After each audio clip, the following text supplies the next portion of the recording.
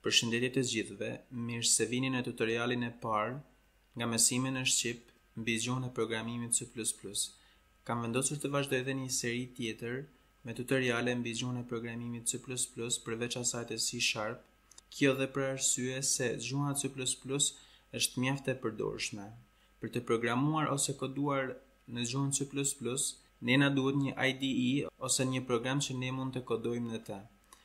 Unë në fakt kam zgjedhur një program shumë të thjesht, i cili nuk është të do ju ngarkoj kompjuterin dhe zakonisht përdoret dhe në shkolla për programimin e C++. Ky program quhet Dev C++. Po të shkoni në Google dhe të klikoni Dev C++, tek linku i parë Dev C++ download, klikoni në këtë link, klikoni butonin download. Pasi ta downloadoni, do instaloni këtë program.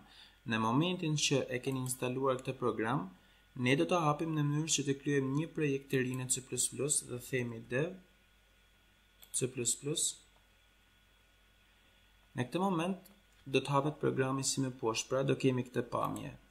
Klikojmë butonin file, klikojmë new, në këtë rast do zgjedhim project, pra për të krijuar një projekt të ri. Këtu kemi një sër projektesh që ne mund të krijojmë madje edhe në gjuhën C, por ne për momentin do vazhdojmë me opsionin console application, duke pas parasysh që do marrim dhe bazat mbi këtë gjuhë. Klikojmë OK, japim një emër, për momentin do themi shembull. Klikojmë OK. Në këtë rast vendosim se ku do ruajmë këtë program. Unë për vete do krijoj një folder me vete që është C++, shembull. Do ruaj brenda këtij folderi, do them save. Në këtë rast ne kemi krijuar projektin. Po ta shikoni, kjo është pjesa e kodit të gjeneruar brenda këtij projektit. Fillimisht do sqarojmë pak a shumë strukturën e projektit dhe pastaj do vazhdojmë në kod. Në anë të majtë është struktura e projektit, pra na tregon të gjitha fajlat e këtij projektit. Po ta shikoni, ne mund ta bëjmë expand dhe siç e shikoni, kemi një projekt me emrin shembull, i cili ka një file të quajtur main.cpp. Pra kjo file mbaron me prapashtesën CPP ose ndryshe qëndron për C++, C++ në anglisht. Tani, po të hapim folderin ku kemi krijuar projektin, do shikoni që kemi vetëm një file që është pikërisht i projektit ton shembull, pra. Tani, këtu kemi kodin që është gjeneruar vetë nga programi dhe do fillojmë ta sqarojmë pak. Le ta fshijmë për momentin këtë pjesën këtu. Në mënyrë që të ekzekutohet një program në C++, pra të kemi një kod të ekzekutueshëm, duhet që të kemi, le të themi, një port hyrëse në program. Në këtë rast në gjuhën C++ duhet të jetë një funksion do të sqaroj më vonë se çfarë është, por duhet të ketë një port hyrëse që quhet main. Pra po ta shikoni, këtu kemi fjalën main. Do të sqaroj më vonë në detaje, kështu që mos u shqetësoni fare. Çfarë do të thotë të jetë një port hyrëse? Do të thotë që ekzekutimi i kodit fillon nga rrjeshti 5. Pra, po të shkruajmë diçka këtu fillon ekzekutimi i kodit. Këtu është rreshti i parë që ekzekutohet, le të themi. Pra, ky është rrjeshti i parë. Tani, që të sqarojmë dhe strukturën e mainit, ky është një funksion, pra siç e shikoni ka këtë emër dhe ka dy klapa. Dy klapa do të thotë që është njëra hapse, njëra mbyllse dhe këtu kemi një blok me kod. Pra, bloku i klapave përcakton bllokun e kodit që do ekzekutohet brenda mainit. Kjo është pak a shumë struktura e këtij funksionit, ndërsa rrjeshti i parë, që është thurje include iostream, ndryshe quhet një direktiv, ose po të kalojmë te slajdi, ndryshe quhet edhe header në C++, pra është kjo pika e parë. Dhe do thoni ju pse përdoret kjo. Kjo në fakt përdoret për disa qëllime të caktuara që do shikojmë më vonë, por për momentin ta lëmë siç është. Tek Dev C++, në mënyrë që të ekzekutojmë këtë program, klikojmë këtë butonin këtu, që thot compile and run. Pra, kompiloje programin dhe runoje ose ekzekutoje. Po ta klikojmë këtë buton, do na hapet një dritare që na thot pozicionin ose vendin ku ne do ruajmë executable file ose këtë file të ekzekutueshme. Unë përsëri do ruaj në të njëjtin vend që kam krijuar projektin, do them save, dhe në këtë rast do filloj ekzekutimi i këtij programi. Dhe po ta shikoni, na hapet një dritare e cila na shfaq vetëm një tekst default që na thot për sa sekonda është ekzekutuar ky program. Pra duke pas parasysh që nuk kemi pjesë kodit brenda këtij programit, nuk nxjerr asnjë gjë. Le të fillojmë me disa pikat në PowerPoint që shikojmë diçka më konkrete. Pika e dytë thotë që C++ nuk ndikohet nga pozicioni i kodit ku ne vendosim. Kjo do të thotë që edhe nëse ne postojmë për shembull këtë pjesën e kodit në poshtë dhe tentojmë ta ranojmë, përsëri do të kemi të njëjtin rezultat. Pra, edhe pse kemi krijuar disa space këto, është i njëjti rezultat. Ose ne le të themi mund të kalojmë këtë klapën në këtë pozicion. Pra mund ta ndryshojmë si të duam ne dhe përsëri do të ekzekutohet. Pra nuk ka rëndësi se çfarë pozicioni të vendosim kodin. Mjafton të jetë sintaksa në rregull dhe ekzekutohet. Mirë, po normalisht si çdo gjë në programimit ka disa rregulla që ne duhet të ndjekim në mënyrë që kodi të jetë sa më i lexueshëm.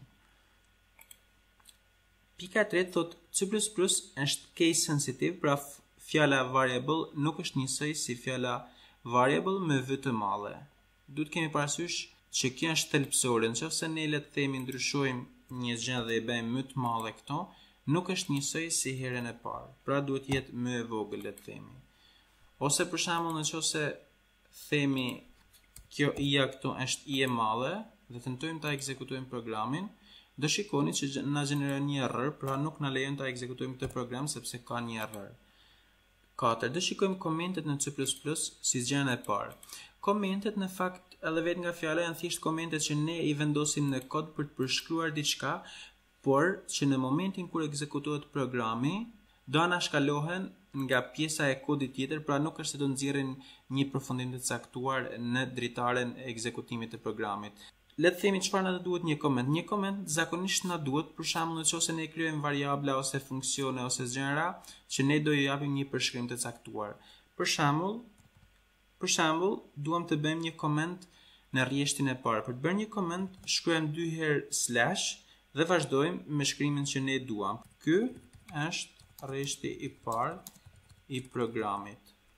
Nëse ne do ekzekutojmë këtë program, përsëri nuk do kemi asnjë rezultat në dritare, sepse ky është koment, pra ky është anashkaluar. Supozoni që nuk ekziston fare, është thjesht vend për të komentuar diçka ose për të bërë një përshkrim të caktuar. Kjo është mënyra se si të komentojmë një line, por ne kemi edhe një mënyrë tjetër për të komentuar, për shembull në disa rrjeshta njëkohësisht, shkruajmë slash, shkruajmë asteriksin. Ky është një rrjesht, le të themi, zbresim me poshtë. Ky është një rrjesht tjetër dhe në fund e mbyllim përsëri me të njëjtin sintaks, por tashmë nga e kundërta. Pra kemi asteriksin të parin dhe slashin të dytin. Në këtë formë ne mund të bëjmë një koment me më shumë se sa një rrjesht dhe po ta ekzekutojmë, përsëri do kemi të njëjtin rezultat, pra nuk është se do na shfasit ndonjë gjë dritare. Kalojmë te një pikë tjetër, data types në C++. Kemi pastaj variablat në C++ dhe krijimi i tyre. Le të shkojmë tek slajdi tjetër në mënyrë që të shohim data types. Data types në C++ janë disa llojesh, por le të themi janë tipet e të dhënave me pak fjalë. Pra tipet e të dhënave që C++ na jep vetë si gjuhë. Dhe të dhënat më kryesore në çdo gjuhë, por veçanërisht në C++ janë primitive types. I kemi të listuara këto, janë të dhënat bulane, pra një dhënë bulane është ose true ose false. Kemi të dhënat karakter, pra një karakter për shembull A, B, C e tjerë. Kemi të dhënat integer ose numrat e plot që shënohen me int, për shembull 1, 2, 3. Kemi floating point, që janë të dhënat me presje ose numrat me presje, për shembull 2.3 e tjerë. Kemi përsëri të dhënat double, që dhe këta janë numra me presje, por kanë një precizion më të lartë. Një dhënë tjetër është dhëna void, këtë në fakt do të sqaroj më vonë se çfarë do të thotë, kështu që për momentin le ta anashkalojmë këtë dhënë. Gjithashtu dhe white character. Por të dhënat që ne do përdorim tash janë pra bulane, karakter, int, float dhe double. Ndërsa tek tabela 2 kam range-in ose intervalin se ku variojnë këto të dhëna. Dhe po të shikoni për shembull një karakter varion nga -127 tek 127 ose nga 0 te 255, sepse karakteret në gjuhën e programimit C++ mund të identifikohen edhe me anë të numrave. Kjo është pak a shumë lista me intervalet e varimit të këtyre të dhanave. Integeri po ta shikoni ka një vlerë mjaft e madhe që varion, gjithashtu një vlerë mjaft e madhe ka long, pra long është le të themi vlera më e madhe për numrat e plot, ndërsa double është vlera më e madhe, ka intervalin më të madh për numrat me presje. Dhe po ta shikoni precizioni shkon deri në 15 shifra pas presjes. Ndërsa float, siç e shikoni, ka një precizion më të vogël. Zakonisht përdoret double kur përdoret numra me presje. Tani shohim variablat në C++ dhe krijimi i tyre. Le të kalojmë përsëri te programi. Të sqarojmë një konceptin se çfarë është një variabël. Një variabël në C++ nuk është asgjë tjetër vetëm një pjesë memorie e cila allokohet me të dhëna. Pra do të thotë që për shembull nëse ne do ruajmë një numër në memorie, i themi me një sintaks të caktuar, i tregojmë memorias që kemi një numër që do e ruajmë në të. Dhe mënyra se si ruhet, për shembull nëse do ruajmë një integer ose një numër të plot, shkruajmë int. Int, siç e thamë, qëndron për integer, pra për numrat e plot. Pasi kemi treguar tipin e variablit që ne do ruajmë në memorie, do shkruajmë emrin e atij variablit ose ndryshe tek slajdi e quajmë identifier. Emri i variablit mund të jetë çfarë do llojshëm, por duhet të ketë disa rregulla. Për shembull, duhet të fillojë me shkronjë ose me underscore, pra nuk mund të fillojë për shembull me një numër. Le të themi që po japim një emër x për momentin. Tani, në këtë moment vendosim pikpresje. Pikpresje në fund të këtij rrjeshti të vendosim për të treguar që këtu mbaron një statement ose një deklarat. Pra, me pak fjalë mbaron një rrjesht kodi, le të themi. Pra gjithmonë kur ne mbarojmë një statement ose kur bëjmë diçka, duhet ta mbyllim me pikpresje. Zbresim një rrjesht me poshtë. Këtu ndryshe tani bëjmë një koment për ta përshkruar se çfarë ka ndodhur. Këtu kemi krijuar një variabël në memorie. Ose ndryshe e kemi deklaruar atë. Pra ndryshe ky quhet procesi i deklarimit, ndërsa procesi i inicializimit është më poshtë. Kemi thënë x-i është i barabartë me 34 për shembull. Pra tash ne i japim një vlerë. X-i është variabli që sapo kemi krijuar më lart. Këtu kemi inicializuar këtë variabël me vlerën 34. Pra siç e shikoni, kemi krijuar një variabël x dhe më pas i kemi dhënë një vlerë të caktuar. Ne në fakt mund të krijojmë variabla sa të duam ne, për shembull po krijoj një double, po ja bëjmë në y. Por këtu siç e shikoni tek rrjeshti i parë kemi deklarimin dhe tek i dyti kemi inicializimin, ndërsa tek rasti me double do i deklaroj dhe inicializoj në të njëjtin rrjesht të dyja. Kemi thënë krijon një variabël y të tipit double dhe jepi vlerën 2.4. Madje mund të krijojmë dhe më shumë se sa një në të njëjtin rrjesht, por duke vendosur një presje për t'i ndarë. Për shembull, z-ja është barabartë me 4.9 për shembull. Po ta ekzekutojmë këtë program, nuk do shikoni asnjë rezultat në dritaren e ekzekutimit, pavarësisht që në memorie ato janë allokuar. Për t'i paraqitur në dritare, ne duhet shkojmë sintaksën e mëposhtme, cout. Do e shërën tani se çfarë është kjo sintaks.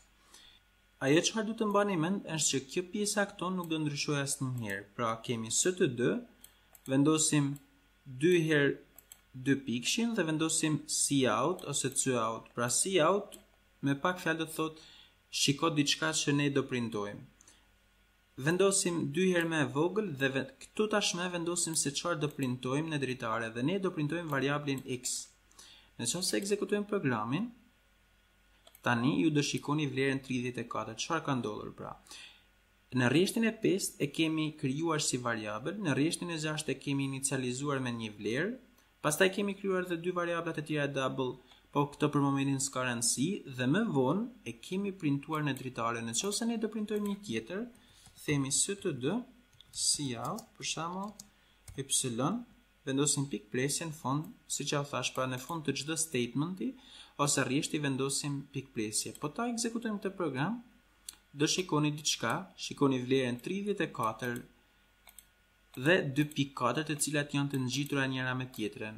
Në fakt nuk është një numër, por është x-i dhe y-i duke pas parasysh që nuk kanë asnjë hapësirë në mes, shfaqjen të bashkuara dhe ne për t'i ndarë tek rrjeshti I parë vendosim përsëri 2 herë më e vogël dhe themi end line.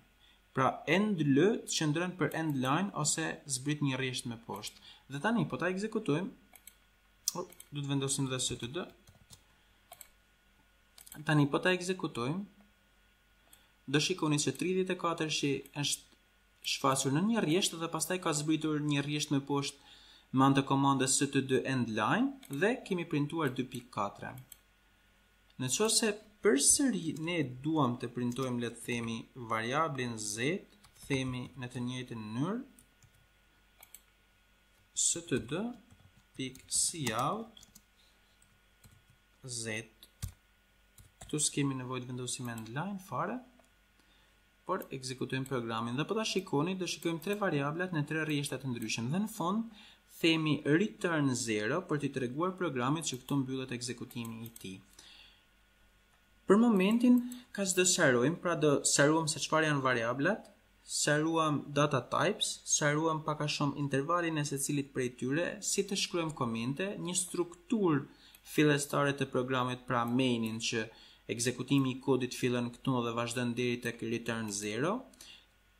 Për momentin mendoni që ky përdoret në program, më vonë kur të vi koha që të sqarojmë se çfarë janë headers në detaje, do të sqaroj se çfarë është iostream.